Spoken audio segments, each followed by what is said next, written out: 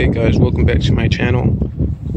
Today I'm going to show you guys how to pull down the back seat, the bench seat, on the 92 through 96 F150s extended cabs, or the F250 extended cabs from 92 to 97.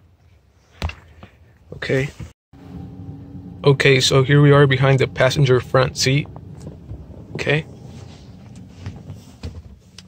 the first thing you're going to want to do is pull on this string to bring the bottom up.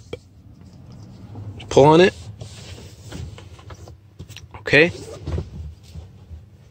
Now, next, there's a latch here. This latch. Okay. Now just pull it up and pull the back down, and there it is. That's how you do it.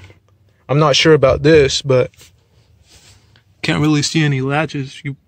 You're probably gonna have to take that off some other way, but I don't know how to do that. Yeah, so to close it, just close it.